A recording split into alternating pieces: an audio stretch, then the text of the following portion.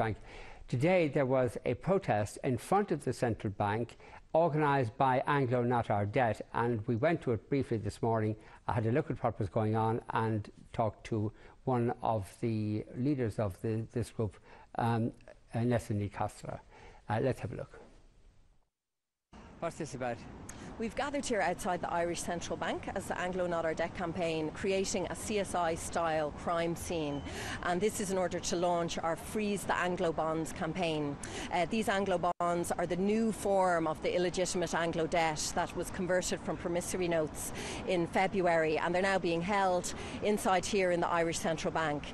We know the Irish Central Bank is preparing to trade these bonds on the domestic and international markets, so we're calling on Patrick Honohan, the Governor of the Irish Central Bank, and Minister for Finance Michael Noonan, not to trade these bonds because it locks us further into paying this illegitimate debt, and for our Minister for Finance to negotiate a full and immediate write-down of this unjust debt.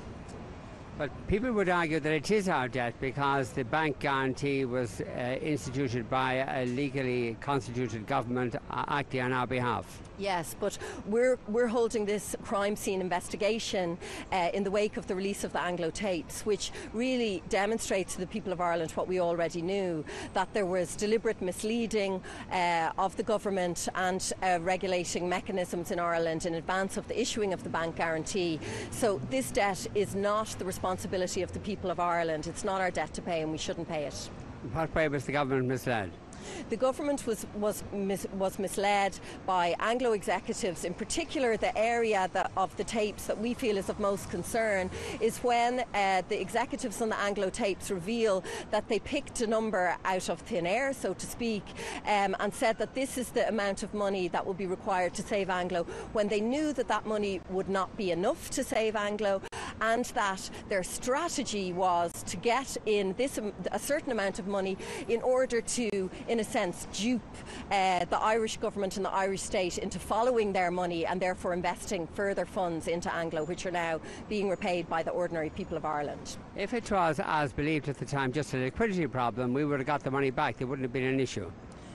Yes, but the state was wrong, and as that has come to light, bondholders were continuing to be repaid the reckless investments that they made. That should not have happened. They should not have been repaid. And as a result, now we are in a sense compensating.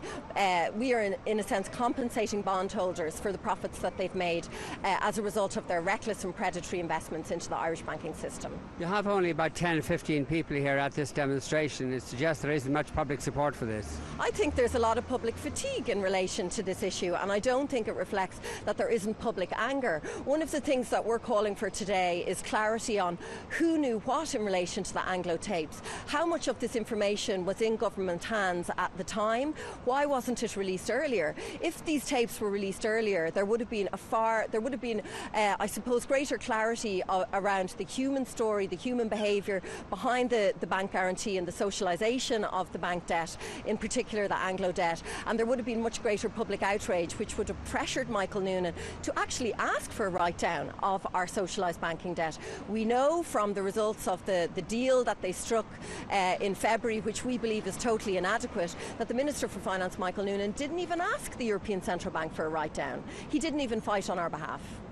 What if it emerges that the government knew full well what was involved in all this and still went ahead with the bank guarantee? Well, if the government knew, well then this demonstrates that that they have wronged the people directly, that we still should not repay this debt, because the European Central Bank and the IMF, we believe, knows that Ireland's debt to GDP ratios are, number one, unsustainable, and from the people's point of view, the debts that we are repaying are unjust. So on both counts, we do not want to pay this debt. That was Nestlé Costra of Anglo Not Our Debt campaign.